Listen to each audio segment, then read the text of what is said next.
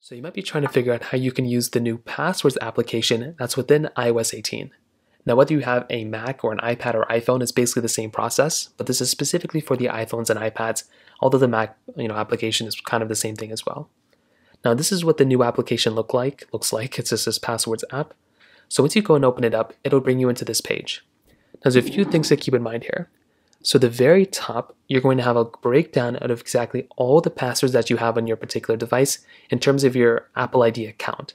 So it's not, I think, tied to only your particular account here. It's tied to your Apple ID account, which is cool. Now, if you want to see all of your passwords, you can see all your passwords right here.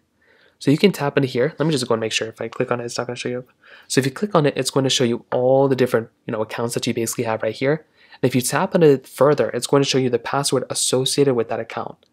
So that is something that's really cool. So if you click on it, you can go and see that basically it just shows you that this is the account right here. And if you want to go and have it, built in with sign in with Apple, you can go and sign in with Apple here too. So it's a very cool thing. All these accounts I have associated specifically for my Apple ID is specifically for this. So I don't have to worry about these passwords because they're all visible and available for me right here.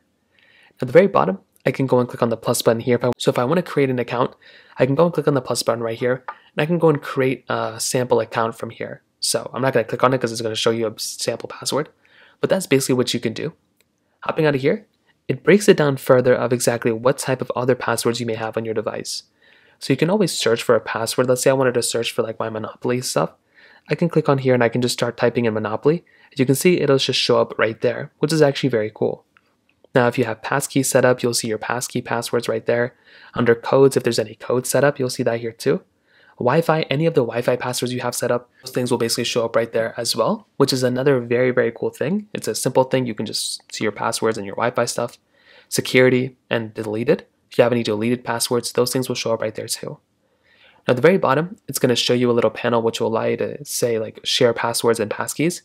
You'll see that stuff right there, which is really cool. And at the very bottom left, you can create a new, basically shared passwords and passkeys right there. So if you click on continue, you can go and create a new group name of different passcodes or passwords that you want to have set up within a particular panel. And you can go ahead and create a new panel. Let's say I wanted to share this with my family. I can go and create a new group name. I can have myself as an owner, and then I can start adding people into this from my contacts or whatever the case is. And I can go and see that stuff right in here, which is another really, really cool thing that I have the opportunity of doing. So that's basically it. At a very high level, that's how to use this new passwords application. It's pretty basic, nothing super crazy, but hopefully by now you have a good understanding of how to use this particular app. If you have any other thoughts or questions, please let me know in the comment section below. Hit the like button, that would mean so much, but definitely hit that subscribe button. More importantly than everything else, I love every single one of you guys. Hopefully I'll catch you guys in the next video. Peace out.